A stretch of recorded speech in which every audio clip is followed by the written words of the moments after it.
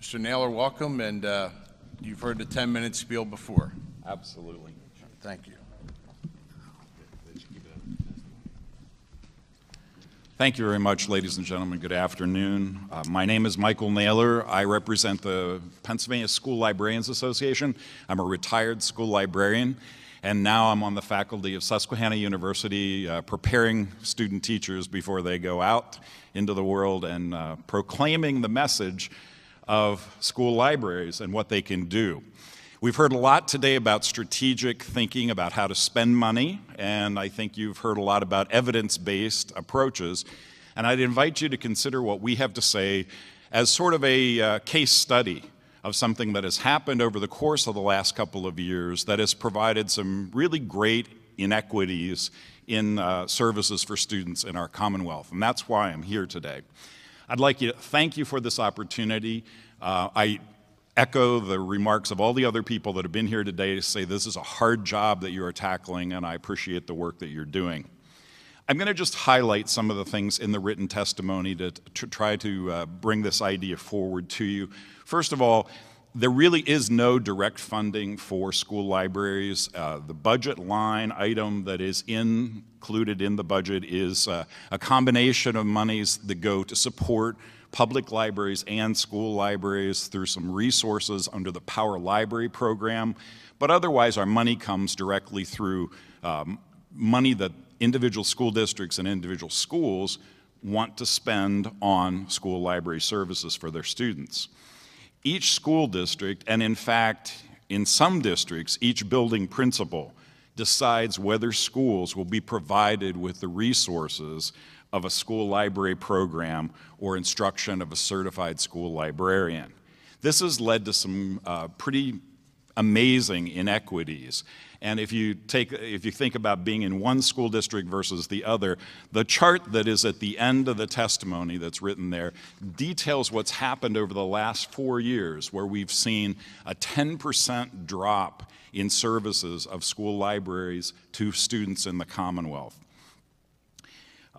We think that this promotes an unjust and an unfair system for the students in the Commonwealth. That is, students on one side of the street go to one school, they have a quality school library program, and students on the other side of the street may have no school library program. And I find as I go from place to place around the Commonwealth talking about school libraries, people are shocked with the idea that there would be schools without a central working library and a school library person there that can provide training as we face the kind of onslaught of information that we know is out there in our technological age. We have guidelines from the State Department of Education, not requirements, but guidelines that say that every school building should have a library, should have quality resources, and should have a librarian. Unfortunately, Pennsylvania schools are not meeting those guidelines. And if I would call your attention to one of them, that the guideline talks about $35 or $37 per student in an expenditure for school library services.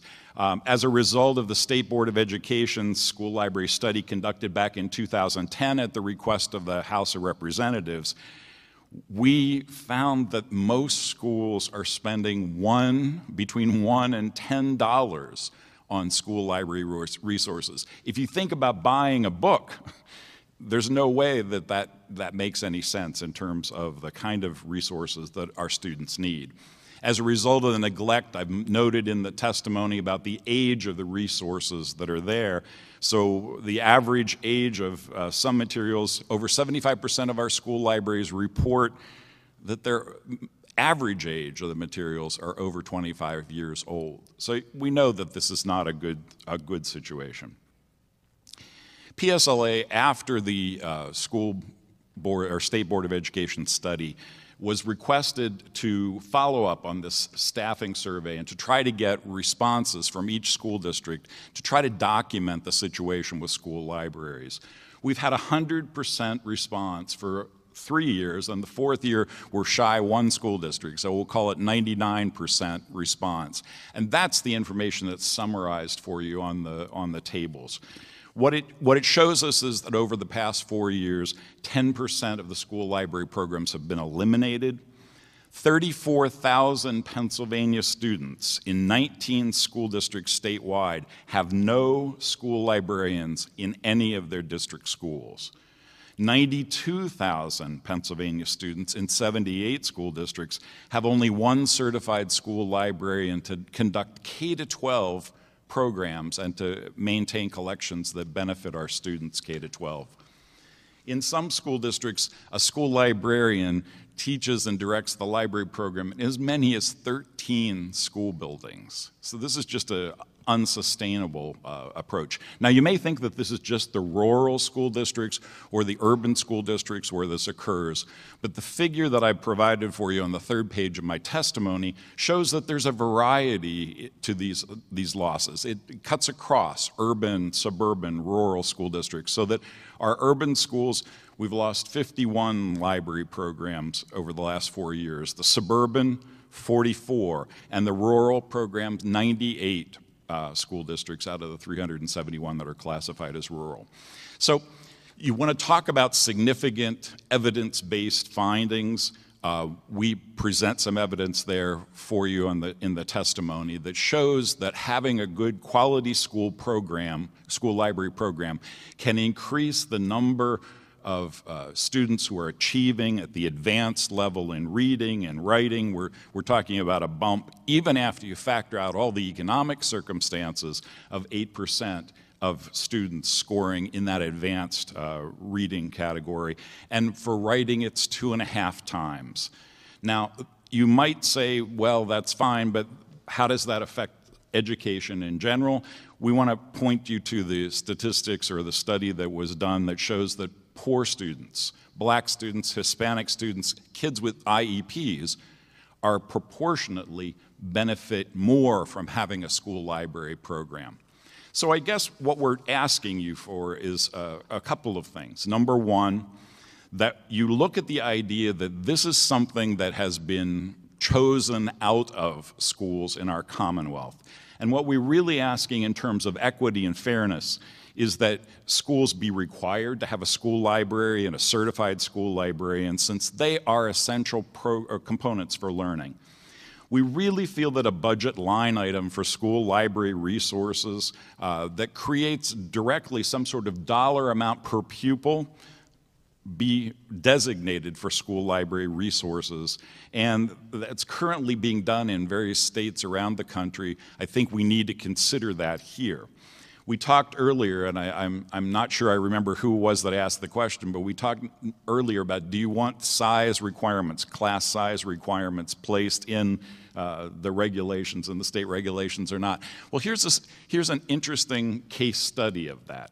If school districts are allowed to spend money however they choose once you give it to them in terms of the basic formula, will they support the kind of things that we know make a difference to students? So these 3 steps are really what we're talking about in terms of providing teaching and learning resources to students to help them meet the academic standards. We believe effective school library programs can be an important equalizer for Pennsylvania students, and we see that equality going away. With that, I'll say thank you very much, and I'll respond to any of your questions. The first question I have, is there a trend that these libraries have gone more towards computer labs or computer learning? Sure. Is that part of the...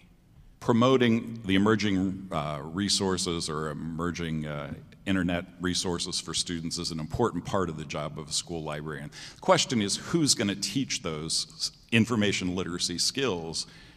Who's responsible for that in the building once the school librarian is gone? So it's safe to say in some cases kids have their hands on a computer before their first book they read from front to back cover. Absolutely, and not knowing how to evaluate quality information that they see on the internet, not being taught proper citizenship, digital citizenship, if you will, not being instructed in safety, internet safety, that sort of thing. Because once you take the school librarian out of the mix, who's going to be there to do that sort of work? Okay, thank you. Mm-hmm. Senator Teplitz. Thank you.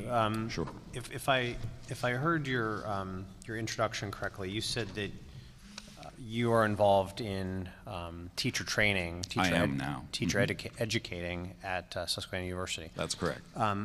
One of the intriguing things that I thought was intriguing in the testimony earlier today was a discussion about the gap between research and practice, and one of the superintendents said that the prospective teachers are taught how to teach typical students, and if you look at the data for those typical students, they do well. Students are not taught, teaching students are not taught how to teach atypical students, and so then they're not equipped to face those challenges when they get into the real world. So my question is basically two parts. A, do you agree with that assessment? And B, what would you recommend be done if you do agree with that assessment, how to address it? Well, it's a good example because I think there's some parallels here. In my experience with teacher preparation, the state has come in and said, as a part of your certification requirement, you're required to take courses in special education. So, for example, our undergraduates have an intro to special ed, and then they have a class that talks about specifically what to do about the different modalities in special ed and teaching them. We're required to provide English language learner training. They must take credits in that. That's a requirement that's handed to us by the state. Otherwise, I can imagine that that's kind of inconvenient for teacher preparation programs, and they would head towards just the middle. I guess I would say the same thing works here in terms of school libraries. It's kind of inconvenient to spend money on school libraries and to have to make that choice. But we needed the guide. We need your guidance. We need guidance from the state to make sure that that's being done, and those resources are being provided for students across the Commonwealth. Thank you. Mm-hmm. Senator Smucker. Thank you. We understand the challenges for libraries within the school systems, and you also have similar challenges for community libraries. Absolutely. Met with a number of community libraries in my area who have had to cut back hours and make other changes. And I'm wondering if there's any way that the two can work together. In many ways, they're serving, at least to some degree, the same population. You would think. Oh, I'm sorry. I didn't mean Yeah, to well, interrupt. so that's my question. Yeah. I know there's some examples of universities working with their communities. Why can we not do that more with K through 12 and their surrounding communities? Certainly collaboration is important, but I see it as sort of a life cycle of library usage. If you think about it, you get kids into the public libraries early on for their early childhood programs. They go to the school and they have a quality school library program that then reinforces library usage later on and creates more, university libraries and adult libraries. So I would never talk against not collaborating. But I see the school library's role as so different because it's providing support for a specific population and for specific academic standards that a public librarian is simply not a part of that picture. We're certified teachers as school librarians, so we have an investment in making sure that student learning is primary. They have a role that's broader than that, and so while we certainly would applaud any kind of collaboration with the public libraries, they're really different in mission. Thank you. Mm-hmm. And thank you very much. Thank you very much for listening to this case study of why I think that there needs to be something more than just a funding formula in your considerations. Thanks a lot.